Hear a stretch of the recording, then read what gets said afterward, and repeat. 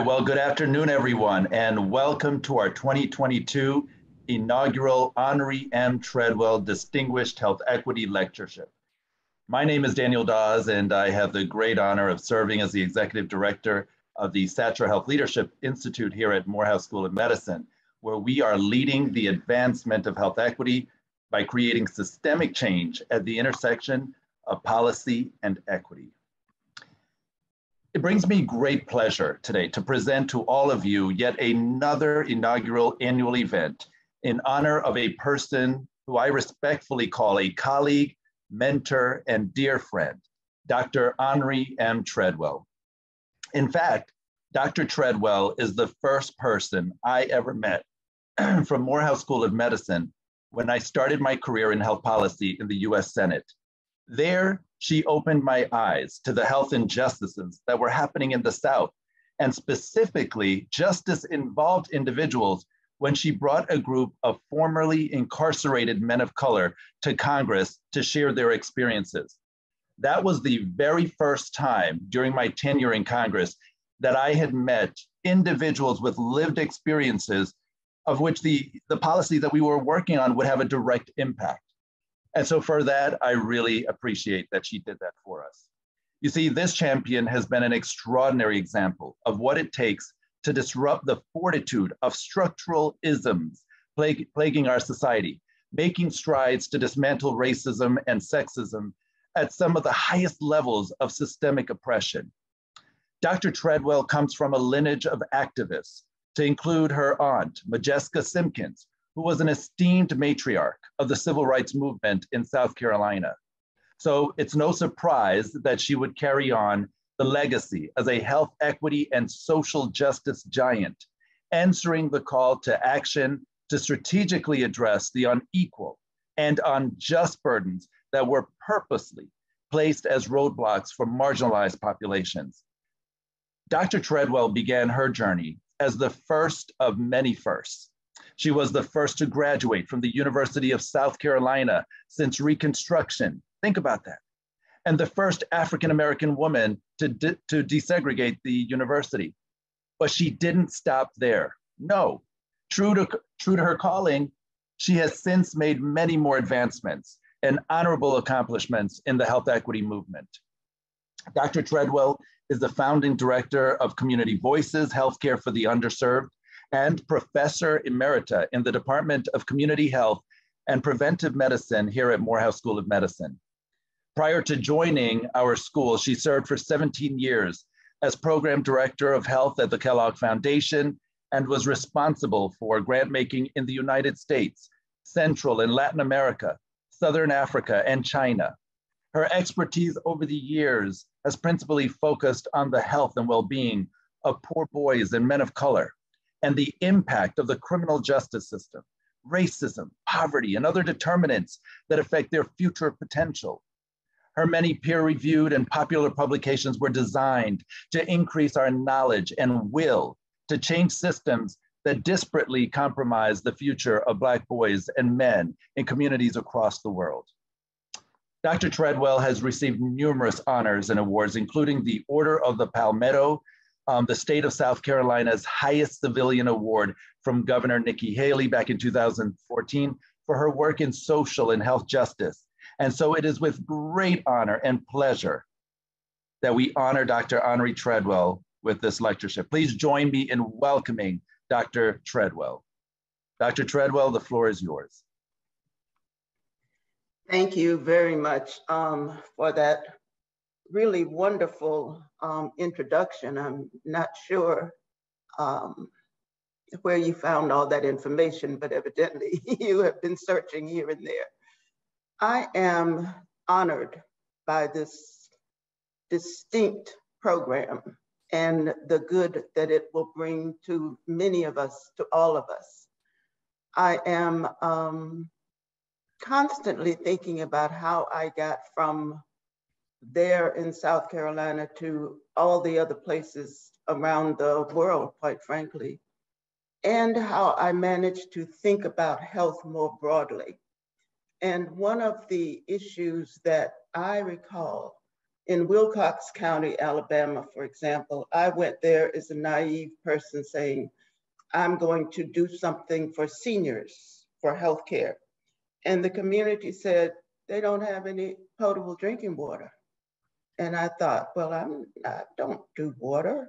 But today there is a water tower in Wilcox County, in the county seat.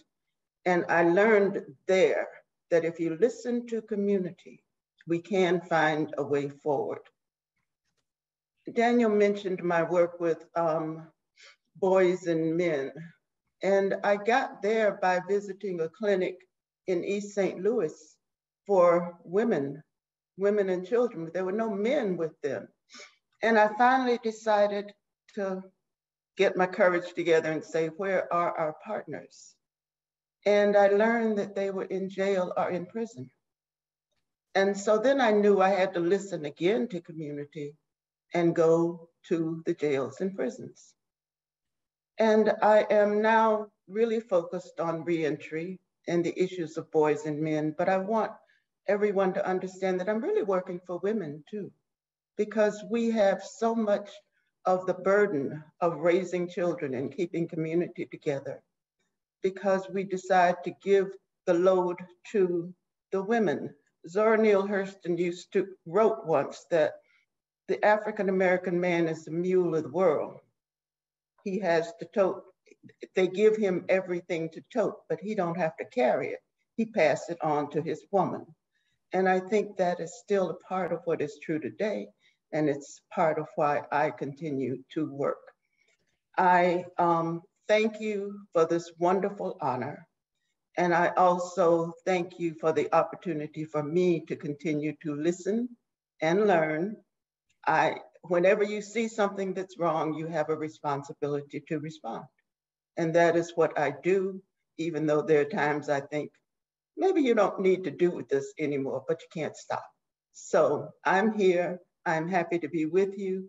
Thank you, Daniel, and thank you, everyone, for honoring me and being present today. My goodness. Well, thank you, Dr. Treadwell, for those gracious and inspiring remarks. You know, I think you are the epitome of community engagement research. And thank you for blazing that trail for all of us. You know, in the spirit of continuing Dr. Treadwell's legacy, it is now my distinct honor to present our inaugural award, the 2022 Henrie Treadwell Distinguished Health Equity Lectureship. This award was created to recognize transformational leaders and scholars who are catalysts for change, leaders and scholars who have made significant contributions towards advancing health equity for all populations. The individuals considered for this award are able to confront and address systemic racism and inequities at their core by developing unique action-oriented strategies and opportunities for systemic change to take place at the intersection of policy and equity. This change advocate and thought-provoking leader is not afraid to stand up for what is right, as we just heard Dr. Treadwell mention, right? For what is just and equitable, and is overall committed to the care and improvement of human life. The honoree selected today continues to be that driving force, a force that creates opportunities and possibilities that should be inherently afforded to all people, regardless of skin color, ethnicity, sex, gender, ability status, sexual orientation, religion, cultural backgrounds, or any other descriptive characteristics that can be used to discriminate against individuals. The first recipient of the 2022 inaugural Henrie M. Treadwell Distinguished Lectureship is an outstanding public health practitioner. She is a trained epidemiologist and a subject matter expert in health disparities and health equity research, policy and practice, drug and alcohol dependence epidemiology, psychiatric epidemiology, and prevention science. Professor Debra Furr-Holden, who is currently at the Michigan State University, where she is the C.S. Mott Endowed Professor of Public Health. She also serves as the Associate Dean for Public Health Integration and is the director of the NIH-funded Flint Center for Health Equity Solutions at Michigan State University's College of Human Medicine. And we're very excited to announce that she has been newly appointed the Dean of the New York University's School of Global Public Health, effective July 1st. You know, across her endeavors, Dr. Furr-Holden works with local and national policymakers to make the most impact possible, improving data-driven decision-making across a broad range of health topics to mandate equity in all policies. With the onset of the coronavirus pandemic, Dr. Furr-Holden's expertise led to government task force appointments to address public health needs during the crisis. She serves on the Michigan Coronavirus Task Force on Racial Disparities, the Greater Flint Coronavirus Task Force on Racial Inequity, and the New York City African American COVID-19 Task Force. She's also working with Dr. Reverend Jesse L. Jackson's Rainbow Push Coalition as co-chair of the Health Committee, the Ruth Mott Foundation Board of Trustees, the editorial board for the Drug and Alcohol Dependence Journal, and as the deputy editor of the journal Health Equity. Funded by the NIMHD, she directs the Flint Center for Health Equity Solutions to bring policymakers, community leaders, and researchers together to better improve the health of the Flint community. She also serves as the MSU founding co-director of the Healthy Flint Research Coordinating Center, which has been doing incredible work to address striking inequities, not only in Flint, but I think things that we have learned from them nationally. So kudos to you all and to the great team there. And then lastly, she is the developer of a novel observational environmental assessment tool, the Neighborhood Inventory for Environmental Typology. Try saying that fast 3 times, right? This unique tool is unique because it's a systematic social observation tool developed to measure features of the built and social environment that is linked to violence, alcohol, tobacco, and other drug exposure. And this tool-based research has been used to promote environmental interventions to prevent and reduce these kinds of exposures. This work is highly collaborative and has fueled a range of partnerships with researchers and policymakers across the country. We thank you so much for developing that tool.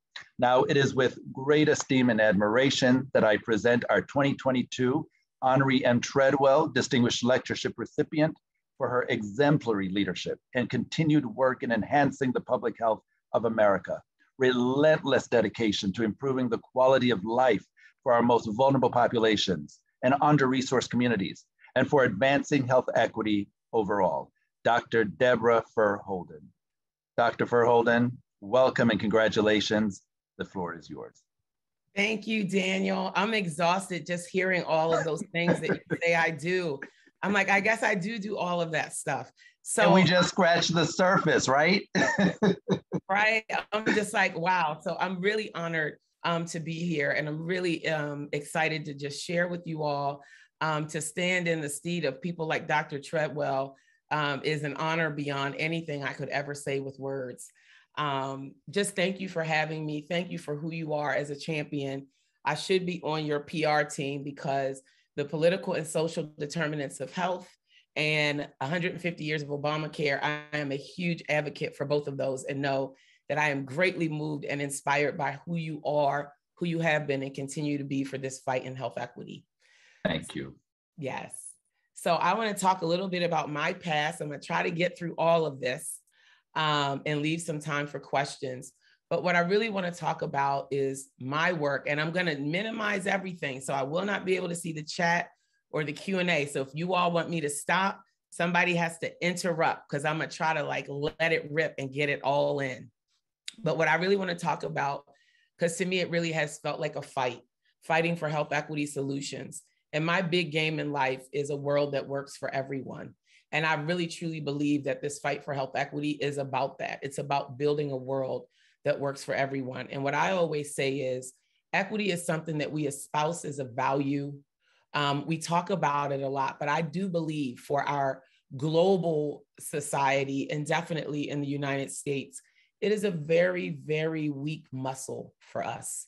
And so again, I just honor and appreciate all the great work that we're all doing. And I'm happy to share a little bit about my experience and where I think we need to be going. Uh-oh. Let me advance. Hold up.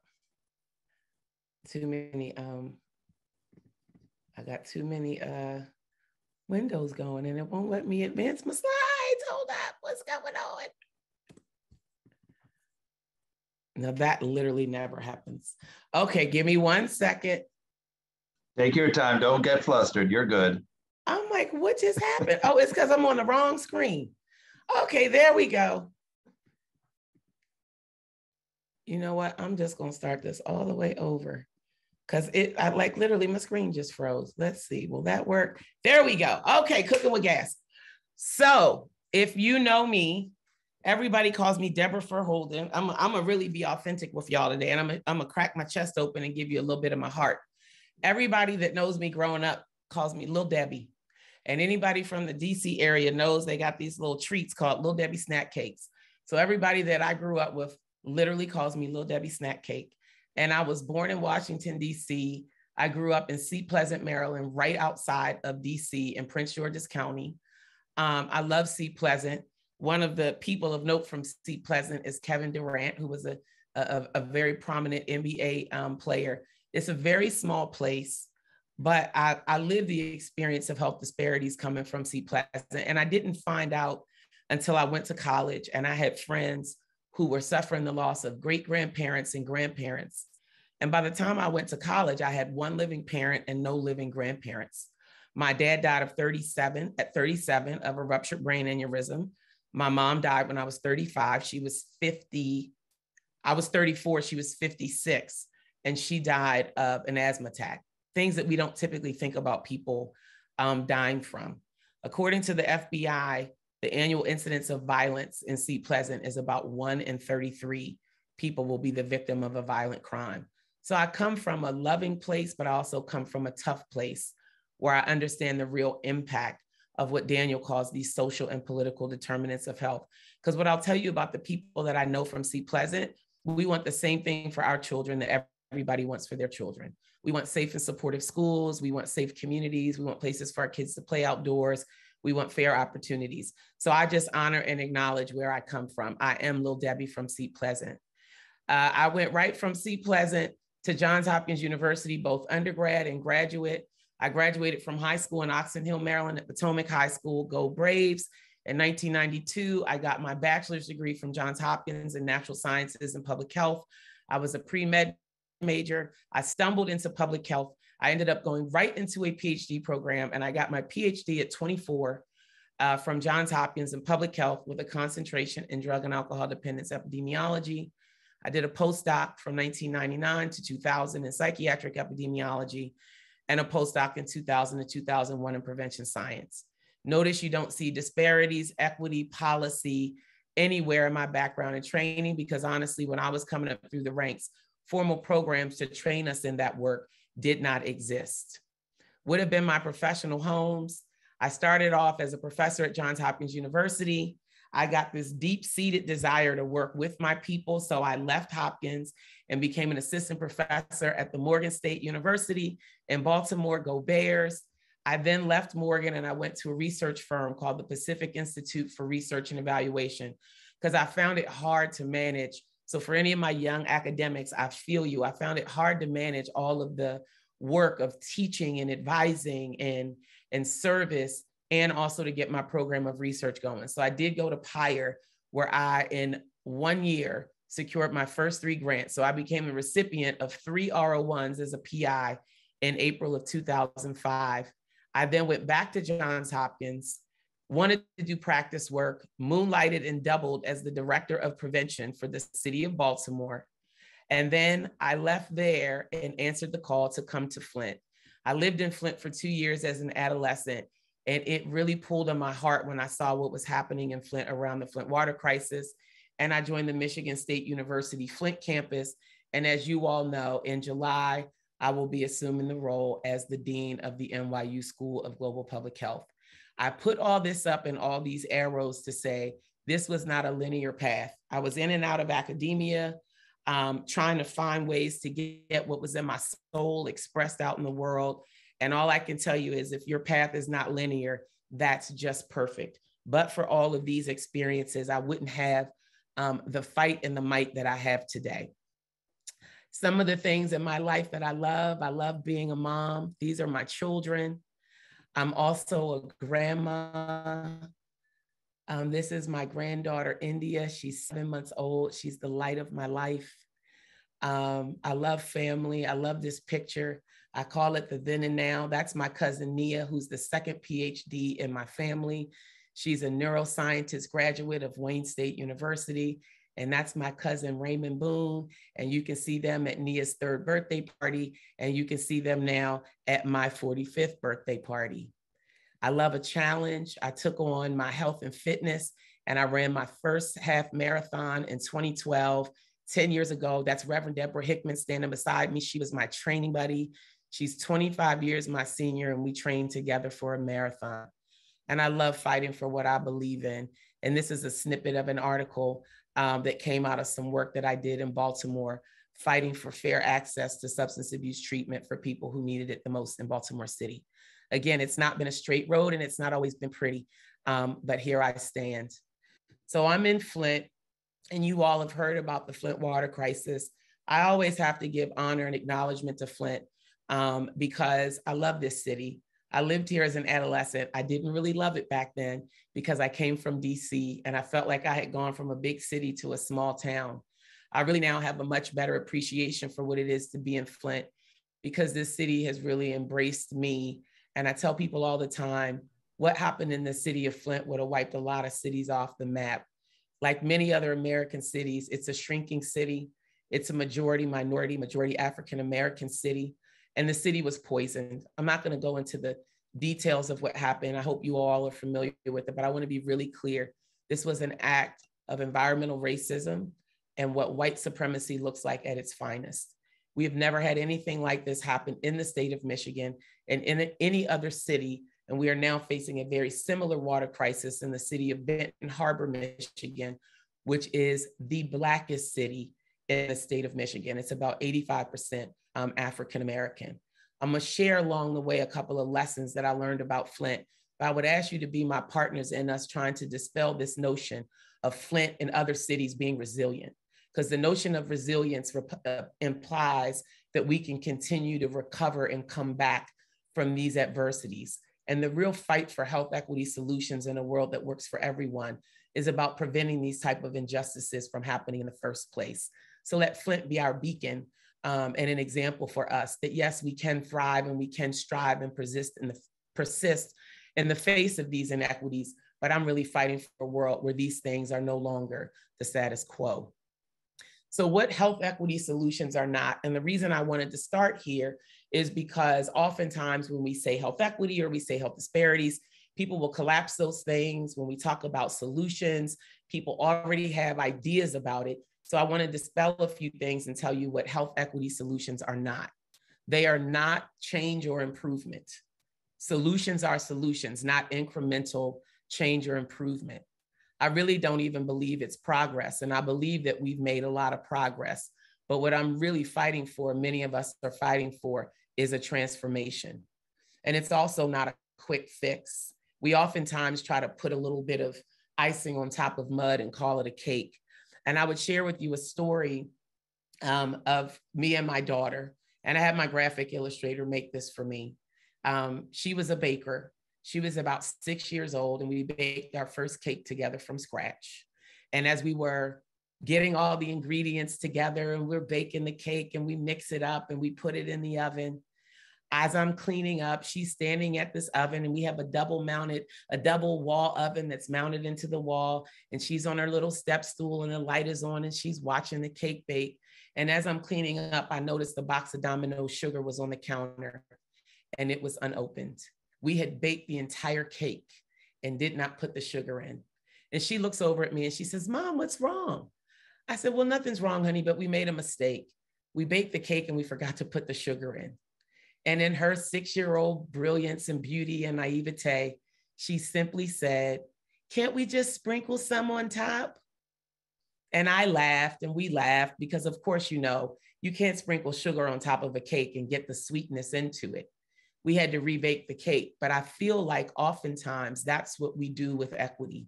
Our very society was founded and built with people of African heritage being considered property or 3/5 of a person. So our society was built with inequity baked in. And now we're trying to sprinkle it on top and call it a cake. So I'm going to challenge you all as I go through this to be thinking about that. Where are we looking for a quick solution, a quick fix, a little bit of change or improvement, but not really dealing with the fact that fundamentally we've got a key ingredient, equity, that wasn't baked into the cake. So where do I see health equity solutions are housed? Where do I think they're located? I'll talk a little bit later about upstream and downstream, but real solutions are upstream. What you will find downstream are mainly fixes. And we oftentimes are trying to program our way out of problems. We create programs that oftentimes are focused on people as if the problem is with the people, when oftentimes we know, in fact, it's the systems and the structures and the policies that have inequity baked into them that are the problem, but we don't create solutions that match the level of the problem. And in order to really address these solutions, we have to deal with race and, most importantly, racism, white privilege, and white supremacy to achieve health equity. And I'll talk a little bit more about what I mean. What are some of the barriers that we face in this work? And you'll see here, I've got my illustration. We've got politicians and they're big and they've got the mallet. And then we've got the little old public health guy over there. And I think we all saw during COVID how politics have clobbered public health. We've got problems around data driving policy and intervention. I tell people all the time, evidence does not equal policy. Data oftentimes does not drive policy. Politicians drive policy. And if you're lucky, you can use data to influence a politician to influence policy. But there isn't, in my experience, a direct relationship between data and evidence and policy. There are many things that we know that we simply don't act on. Another barrier is political will.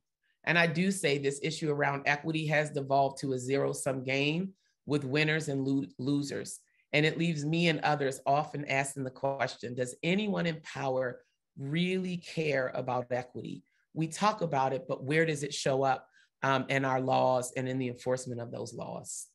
I think another barrier is we are a very fast food society. Oftentimes I hear people say, well, we can't do that. It'll take too much money or it'll take too much time. And surely to unravel more than 400 years of systematic inequity and oppression, we might not get the results in 1 year, in a decade, or even a generation. Some results will be immediately measurable and visible, and some of them, the unraveling of race and poverty and class and classism and sexism and geographic inequity and their associated consequences will have to be deliberate, and we'll have to do that over time, accepting that some things we'll see immediate results from and some we're going to see evolve and unravel over time. And then I think another big barrier is pettiness. And it's pettiness across the board.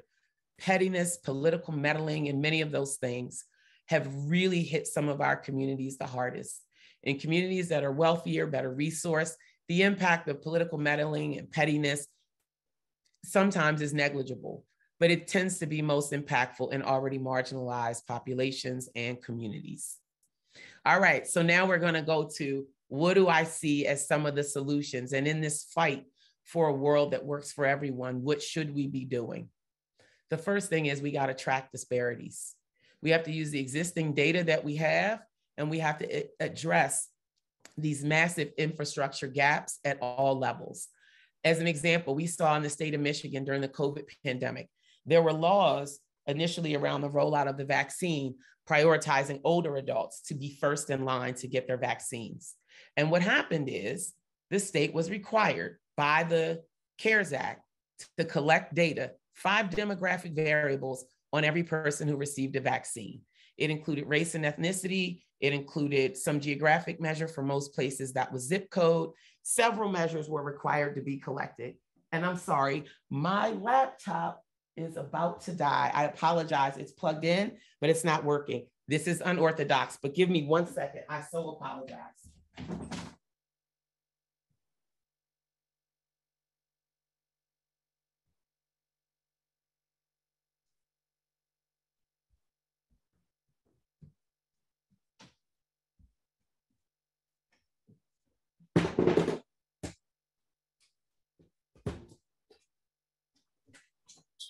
Okay, thank you all. That one wasn't working. I got a new one. Okay, we're cooking with gas. So they were required to collect these 5 variables. But here's what happened. When we got our first rollout of data, and I'm not picking on Michigan. Michigan has done a much better job of many other places of tracking data specifically around COVID vaccinations.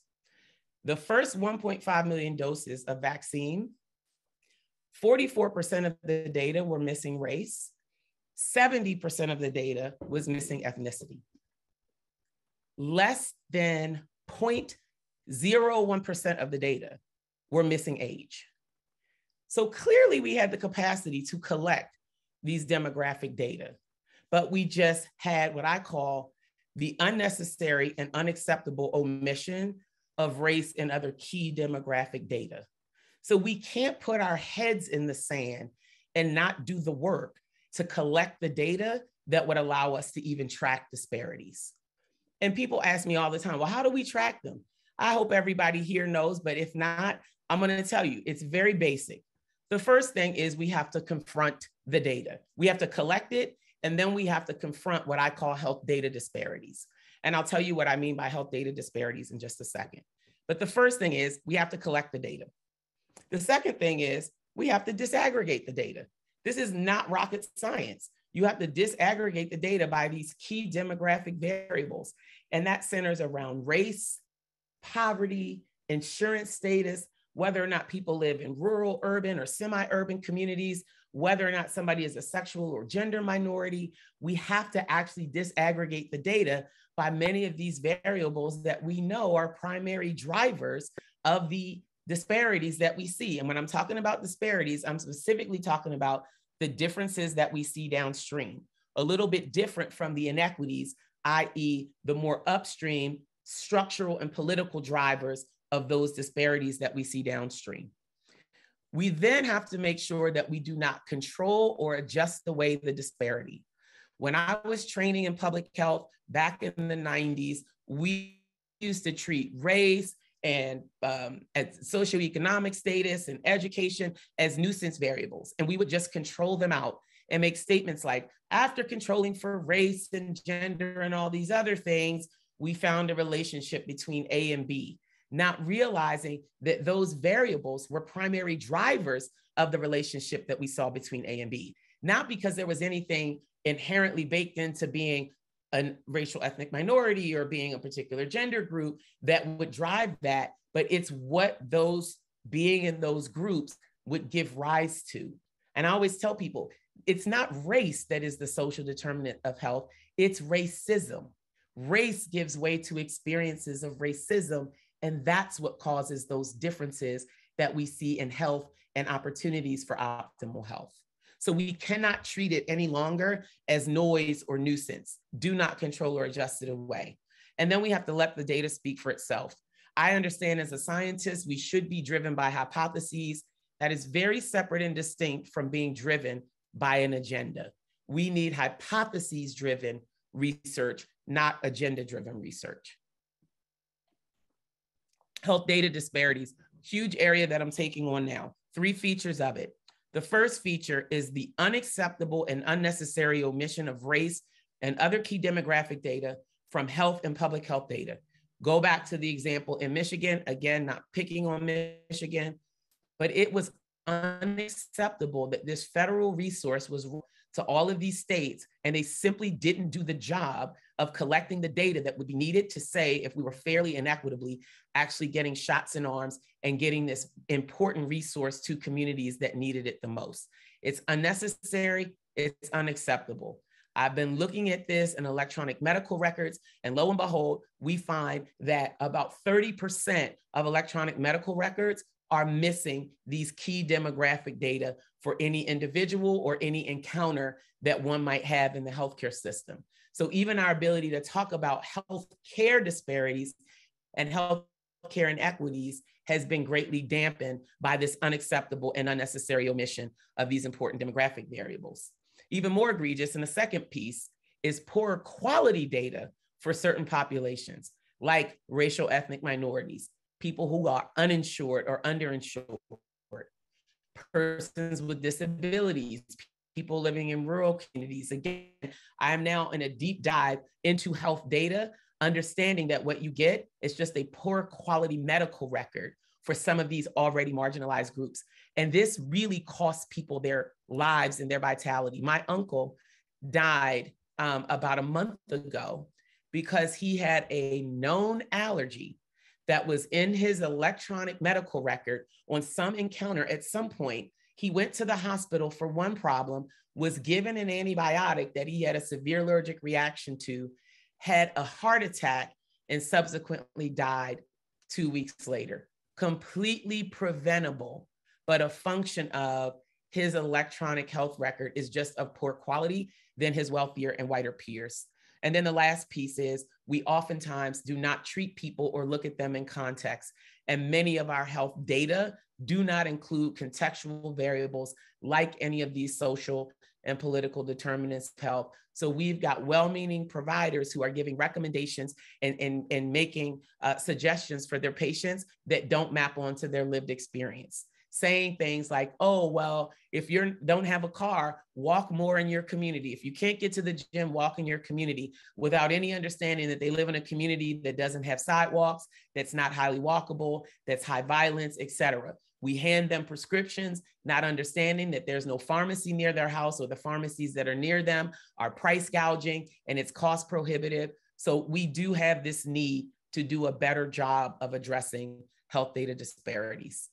I published a paper recently in the American Journal of Public Health. This came out in April of last year. And lo and behold, even in death, we do a worse job with the health record of African Americans.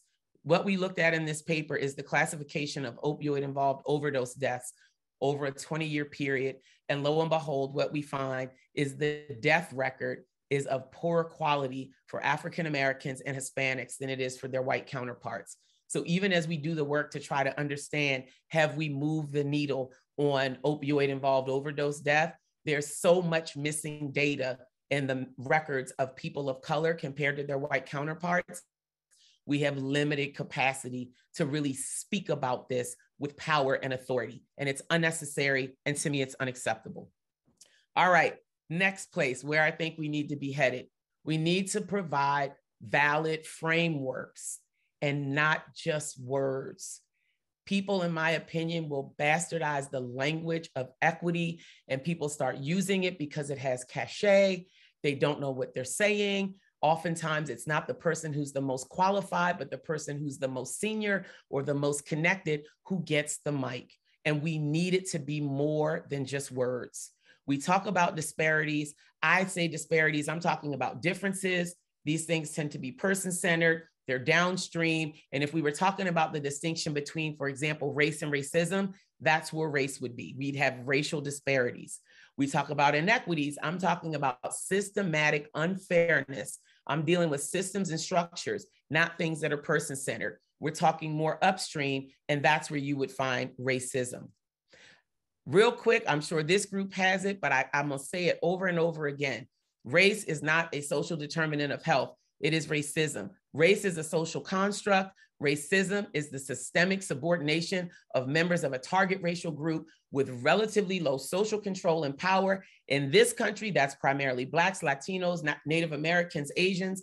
If it broadened it beyond race, we can name all the other groups, members of target groups who are, by the systematic design, have less social power and control. And that subordination is supported both by acts of individuals, but more importantly, by cultural norms and values, by institutional structures, and the practices of our society. Again, it's the thing that got baked in from the founding of this country. We know that these varying approaches and the framing matters. I'm sure you've all seen this. We think of this as equality. You've got the guys at the game. They come to the game differentially able to see over the fence because they're of differing heights. In an equality model, you take this resource, the boxes, you spread them out evenly. In an equity model, you redistribute those resources based on need. And we all go rah, rah when we think about equity this way. But then it's important, and the thing that Daniel talks about are these social and political determinants of health, because if we those things and the systematic and structural barriers, note that the resources are now no longer needed. Those boxes, let's say they represent funding for healthcare, can be used in other ways if we would do a much better job at dealing with the systematic and structural barriers. So approach and framing matters. I live in the state of Michigan right now. There was a huge movement here, and they were actually successful, our GOP-led legislature, in banning critical race theory from even being discussed in schools. And we keep asking this question of exactly what does that mean? Well, we know what it means. They don't want to confront these things because it makes people feel bad. And what I always say is if I can live and my children and my children's children can live under the weight of it, surely you can allow a conversation for it to be out on the forefront. So the next thing that I think we have to do is we have to grapple with the tough conversations and have an authentic reckoning with our past and what that means for our present and our future. We cannot get away from this, and we can't turn a blind eye and pretend that that's old stuff. No, those things and how our society was built very much has a modern day influence and a modern day appearance in our current landscape. We know that poverty and race, for example, are not an equal opportunity experience. And the combined effect of living in poverty and being a racial ethnic minority is much greater than the single effect of any one of those alone. As a matter of fact, we've got strong data. Poverty and the incidence of poverty has been persistent and worse for Black and Brown people than it has been for all other groups in this country. As a matter of fact, we've made very little progress in this. And over the last 40 years, we've got about a third of Black children who were and still are living in poverty. There's also what I call the Black tax, the persistent and intergenerational impact of poverty. And what this shows, and this is from the Urban Institute, if you ever lived in poverty, even 1 year as a child, overall, 35% of people who lived in poverty or were poor even 1 year in life as a child, about 15% of them will live in persistent poverty as an adult. If you're white, about 20% of white children who ever lived in poverty for 1 year, about 10% will live in poverty as an adult. If you're Black, the number's 43% and 41% are living in poverty as an adult. It's saying there's something about rising out of poverty that others are able to do better and have more opportunity to than people who are Black and Brown. Again, grappling with these tough conversations and that reckoning. And this was like from 1920, but it does point to something that I think is really important. This was an article that came out in Newsweek. All coronavirus deaths in St. Louis, Missouri had been African-American. And this is about 3-4 weeks into the pandemic. And the reason that I put this up is their demographic in the place and have people up in arms. If this read all coronavirus deaths in St. Louis have been children, people would have been up in arms. If they've all been white, people would have been up in arms. Even if they were all women, people would have been up in arms. But they were all African-American, and we just sort of tilted our head and went, wow, that's a shame. We've got to grapple with this conversation and this notion that we have placed a hierarchy on the value of human life, and we've deadened our senses to the real impact of what it is to be the beneficiaries and the ones who inherited the oppression and the long-term legacy effects of baked in, built-in systematic racism. We also have to resource the solutions. And when I say resource the solutions, this is a sort of graphic that I had made. And again, I've talked a bit about upstream and downstream. So you think what's upstream are the issues around equity and inequity. These are the system policies, the funding priorities, or the social. We've got societal norms, enforcement programs, how resources get allocated. And then further downstream are where you see individuals and all of our many programs and treatment and all the healthcare spending that happens. But as you go further up, healthcare spending is a function of how resources are allocated. And that's a function of the systems, the laws, and the policies and the funding priorities. So we've got to go all the way up top and make sure that we've got systems, laws, and funding priorities that map on to the great needs that we know, because all that stuff flows downstream. There's a business case to be made for equity and preparedness. And I am using the example of Flint, Michigan, because I think it's a really great one. So I say inequity and racism has a real cost. The Flint water crisis has cost more than $1 billion of taxpayer money. And that's only accounting for two things: the water infrastructure improvements that were needed, which were over $300 million, and the class action settlement, which is about $650 million. Just those two things alone. Countless other dollars have been spent. But if I look just at those two things, we've spent $1 million of taxpayer money, and we haven't fully solved the problem. What was the cost to upgrade the water treatment system pre-water crisis? It was just under $1 million.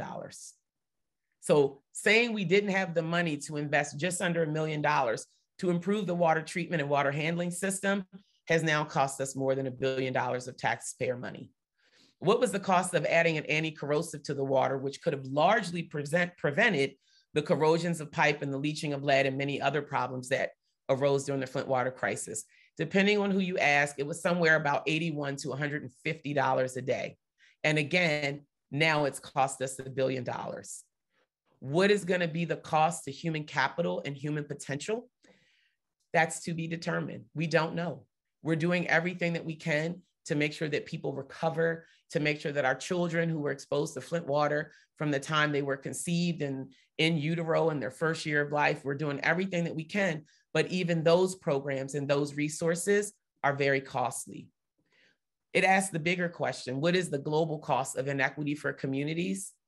What's the ROI of equity? I think we'll see as we start to continue to unpack this and really build the business case for equity and preparedness, we'll find that there's better return on investment. This $1 million or this $150 a day could have avoided the tremendous loss of human capital and potential and saved us more than $1 billion of taxpayer money. I'm working with a strong group of partners on a model that we call Eradicate Racism. We're building that out, leveraging the work of the Kellogg Foundation, their Truth, Racial Healing, and Transformation work to build these public health approaches to jettison a global pandemic. And the biggest problem that we're facing here is getting resources for the work. But my point is, we have to resource those solutions. We have to act at the highest level and not necessarily the one that feels good. And I always tell politicians, please don't come to my neighborhood and kiss children. Please don't come and plant a garden. I need you to be in the State House in implementing laws and policies. You are a politician, you are a legislator. It is your job to legislate. And then it is your job to ensure that that legislation has enforcement attached to it, because legislation without enforcement is akin to gums without teeth. We oftentimes will easily get seduced by the thing that feels good. This is an example, and I'm not picking on Johns Hopkins. I am doubly trained at Johns Hopkins. This is what volunteers from Hopkins were doing in communities around Baltimore following the uprising when Freddie Gray was murdered by Baltimore City Police. We went out, students went out, we cleaned up. This was one of a high-ranking Hopkins administrator, Hopkins staff, standing shoulder to shoulder with community, helping to clean the streets up and pick trash up. And while that made people feel good, Hopkins is the largest employer in the state of Maryland. They are a nonprofit institution that gives them a certain calling and a certain mission. And I thought, that's just not sufficient. What is Hopkins going to do to help rebuild and restore all of those businesses? We are a non-taxed entity. The city of Baltimore loses hundreds of millions of dollars of taxes every year because we are a tax-exempt entity. And so what did they do? They've risen to the occasion, and they've teamed up and they led the charge, teaming up with about 25 businesses to expand economic opportunities in Baltimore and created what's called the Be Local initiative, an investment of $69 million in programs to build, hire, and buy locally. That's the kind of bar that we need to put on academic institutions. So while going out to the community and standing shoulder to shoulder with people maybe is a right thing to do and it feels good, we have to put that bar on ourselves to operate and act at the highest level. We have to plug the leaky pipeline with data, science, evidence, and what I call just incentives. As an academic, I will tell you, this is what we call the 17-year odyssey. And in short, it takes about 17 years for 14% of research to ever be translated into anything that's practice-based. That means the other 86% dies on the vine. It dies in an unfunded grant application. It lives in a journal somewhere. It lives on somebody's CV, but it actually never really did anything to move the needle forward. And we've got all of these places along the leaky pipeline. And think back to that graphic I had where we talked about upstream and priorities for funding. There's a really great movement afoot through the NIH Common Fund to really do the kind of transformative work that will address and really deal with and put resources in the hands of institutions and investigators who've historically been marginalized in this process. And we have to hold them to account to standing true to that mission. We know talent and brilliance is very much evenly distributed, but how NIH and many of these other agencies have distributed the resources has not been evenly distributed. Historically serving, minority serving institutions have categorically been left out of the bounty of NIH and other federal agencies' resources. So we have to be a demand for that. And we've got to bridge that research to practice gap. Another thing that we have to deal with, and I'm speaking as an academic, is we've got very perverse incentives for performance. The kind of work that we know we need to do, doing it with communities, in partnership with communities, often doesn't yield the number and type of publications that are needed for tenure and promotion. So in academics, it's almost like it's not a safe place to go back and do the kind of work that you're really called to do, because it won't yield the kind of academic credentials that you need to successfully navigate these systems around tenure and promotion. So I put this article in here because I think it does a really great job of talking about how do we maintain scientific integrity in a climate of perverse incentives and hyper competition. And that's a cultural revolution that's also needed so that the academy is a place where we don't value the work of a bench scientist more so than the work of a social behavioral scientist. Because you can develop every innovative medication you want in the lab. If we can't actually get uptake of it in communities, it will make no difference. So we need to see value equally across those disciplines. And then there's this also budding phenomenon of health equity tourists. This is a really great article. There's a scientific publication that goes along with it. I will happily share this presentation. I've got lots of citations down in the notes, and it talks about how white scholars are colonizing research on health disparities. It's become hip to be a health equity researcher or a health disparities researcher. And unfortunately, people who aren't steeped in the work, the language, don't have a track record of success, have somehow gotten the mic and are at the forefront. And they disproportionately are able to get their papers published in high impact journals and somehow get, branded as the real experts when they are actually not really steeped in the work. So I think we really need to deal with that pipeline and deal with this problem around how do we create spaces for underrepresented scholars, for people from minority serving institutions to not only have the mic, but to really be solidified as the people who really are the experts and the future of this work. We need to include the valued voice of community and be honest about what it is and what it's not. This is a model that we created called the Continuum of Community Engagement and Research. We say there's no real wrong door, but a little bit of a cautionary tale. And this is published in Progress in Community Health Partnerships. I'm a hopeless romantic, so I watched this show called Married at First Sight. And lo and behold, most of those marriages, these are people who said they are committed to being married, and then they meet their spouse at the altar and they get married and do this 8-week experiment. Most of those marriages don't work out. So the hopeless romantic in me is very sad about that. As a researcher, what I know is I wouldn't advise people with no relationship, no trust, no history to jump into full-blown community-based participatory research in communities where they work. You've got to deal with those contextual factors, and then you've also got to ongoingly address some of the equity indicators. Things like power and control, decision-making, benefit, resource sharing. Who owns the data? What happens when the project ends with all the iPads and the laptops that were purchased? You've got to deal with all of those types of things. And you've got to do the real work of building trust and relationship, and think about where you are, and then be honest with community. If you would like to do community-driven research, or you'd like to do community-based participatory research, but you don't have that history and that trust, you might have to start off with something that's just community-informed or community consultation. No wrong door, but again, it's about acknowledging what communities don't need are more helicopter researchers coming in with a lot of enthusiasm and great ideas, helicoptering out with data and publications and things like that, and the community is left no better off for it.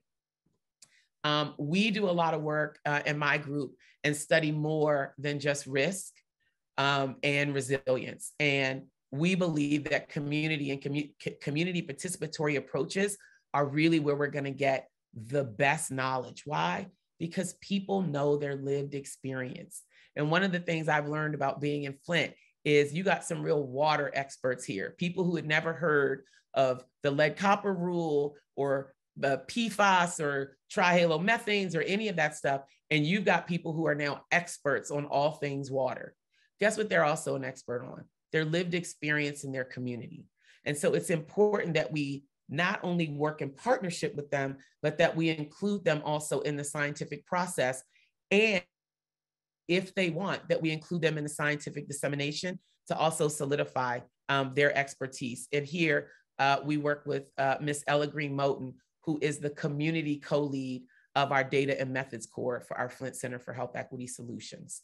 And what I always say is it's the carrot versus the stick. So we can incentivize people, or we can try to force people to do the right thing. And what I offer people is if we really make prominent seats at the table for community, we can have truth and power at the same table at the same time. And I just maintain that we absolutely need community voice. So what do I say to my community stakeholders? I tell them there's no magic bullet. If you can go fast if you go alone, but to go far, we got to go together. I tell them often, be a demand for a seat at the table, not any old seat, a good seat. And if you don't get a good seat, just say no. I encourage them, only participate in explicit conspiracies.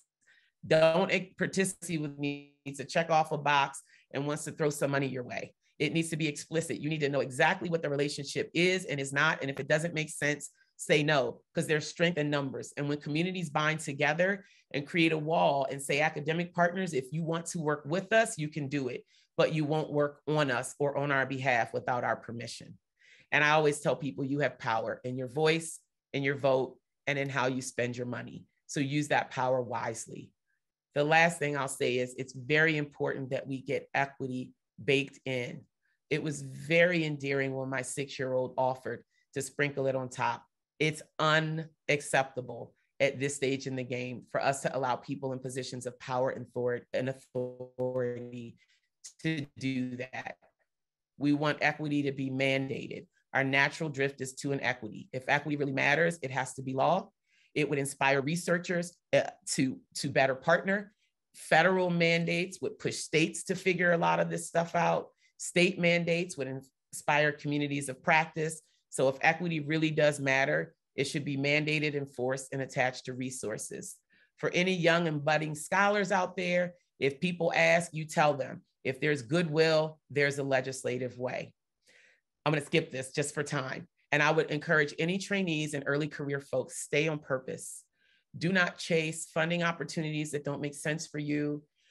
I would encourage people, find that sweet spot between the things that you love, the things that you're great at, what's wanted and needed in the world, and the things that you can get paid for. You don't have to be poor in the fight for equity. This is not a mission that we take on because we want to be rich, but you should be able to be solvent and also be economically vibrant. When you find that sweet spot there, I believe you will find your purpose. That's my contact information. This is the last slide that I will probably ever have in a public presentation. Well, I will put my cell phone number up. So I honor you all. I appreciate you.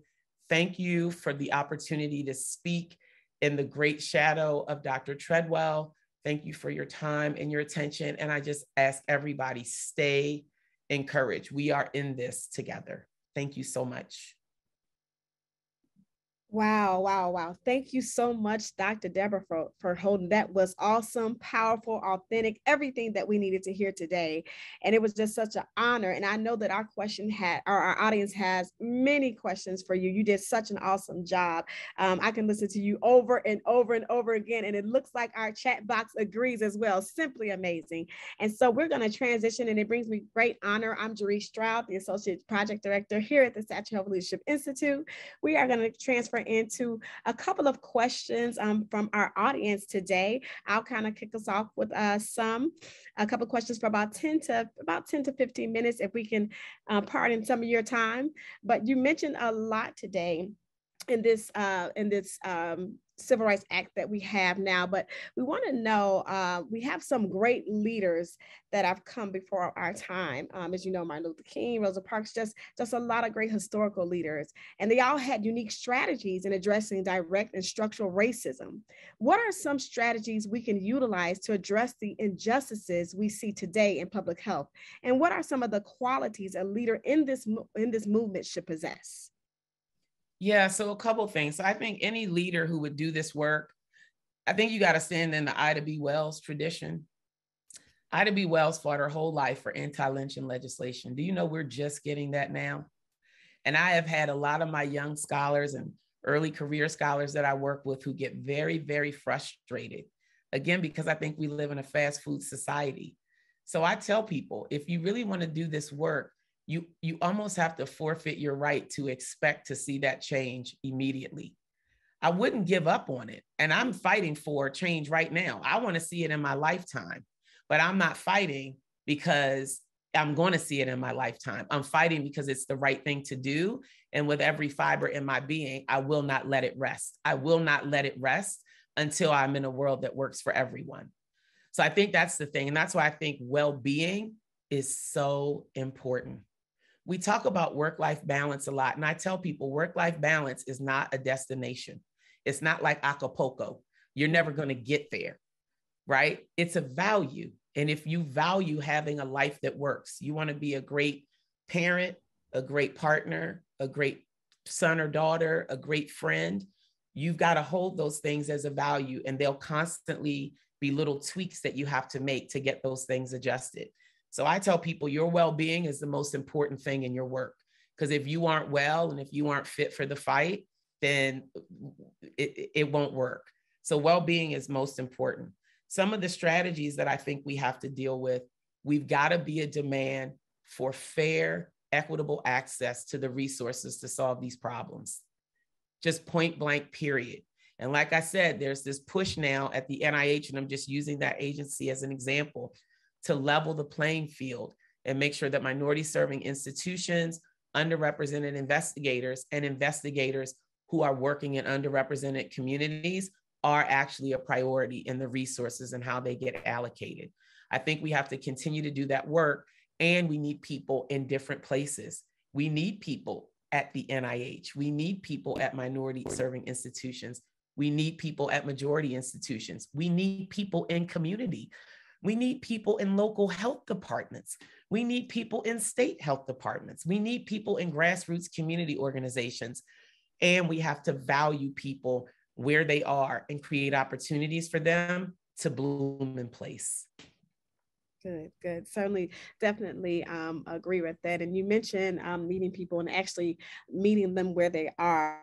And I know that sometimes we have, or you've probably experienced even in your career journey and even just in your lifetime journey, just maybe some opposing people who may not think like you, may not move like you. And so in trying to really just relate to people that racism is true and it does happen. And we know that it happens, but what do you do when you encounter someone of the opposing that doesn't believe that, hey, this is not happening, this is not here? How do you really speak to that person?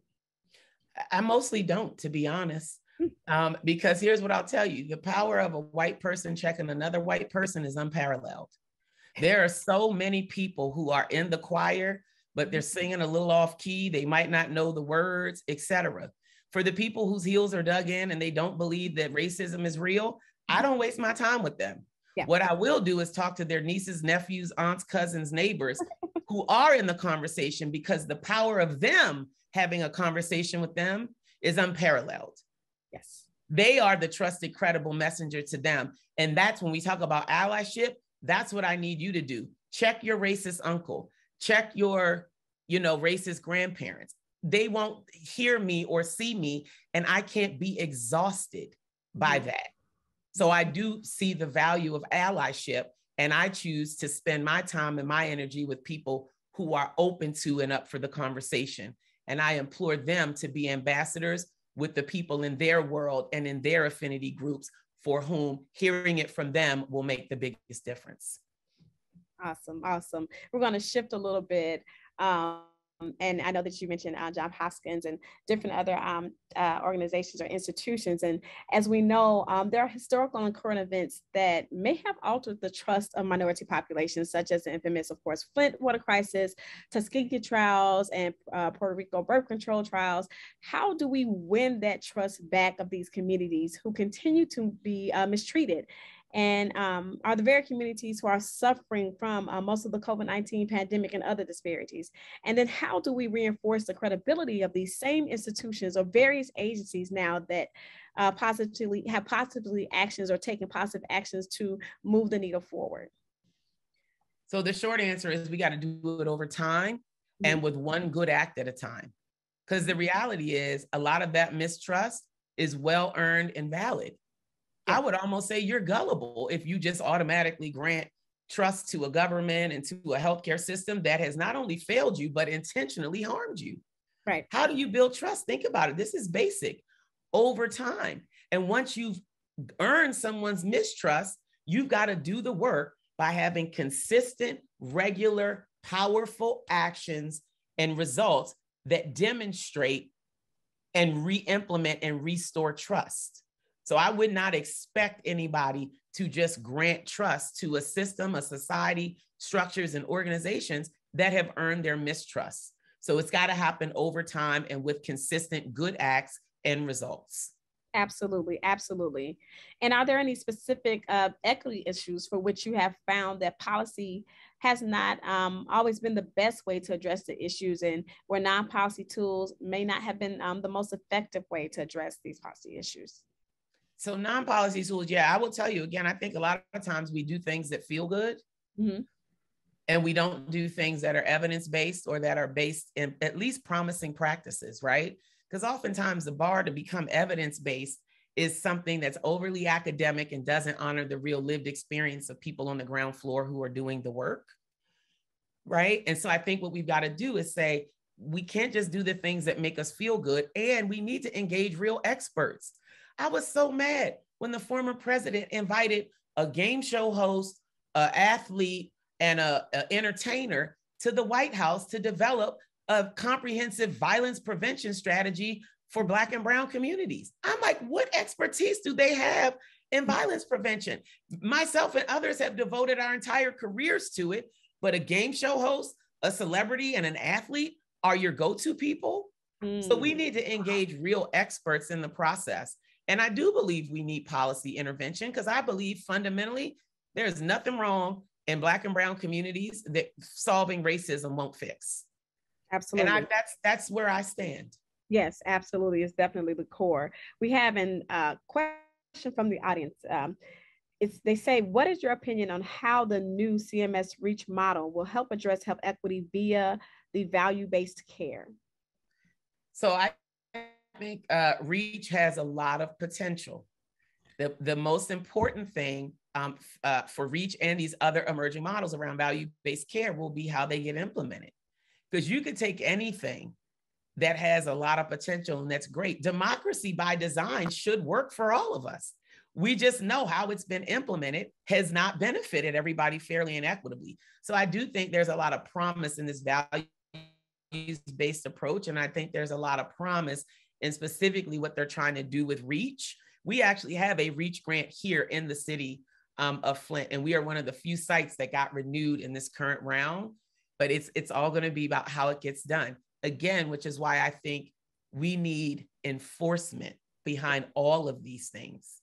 If you tell somebody, this is how you have to implement this, and this is what you have to demonstrate, and then there's no checks and balances to make sure that it gets implemented that way, and that they can either produce those results or a plan for what they'll do if they're not being successful, then we potentially are doing more of the same, which is just throwing a lot of money at problems, creating short-term fixes, and not real long-term health equity centered solutions. Awesome. I totally agree as well. And as we're about to wrap up our question and answer segment, I want to ask you one really, really great question to conclude, and then we're going to proceed with our program. But as platforms or political agendas can change, as we know, how do we ensure efforts for health equity always remain at the forefront? Sure. So not every position is elected or subject to change. And that's the other thing. So one, we need to use the power of our vote. We shouldn't be giving our vote away anymore. And I feel like sometimes we're voting on the lesser of two evils. And so there's power in the vote, and I believe that. But then there's also people, which is why I said we need people everywhere. There are people embedded all throughout government who don't change when elected leaders change. And we need to make sure that we shore those people up and that they're properly supported to do those jobs.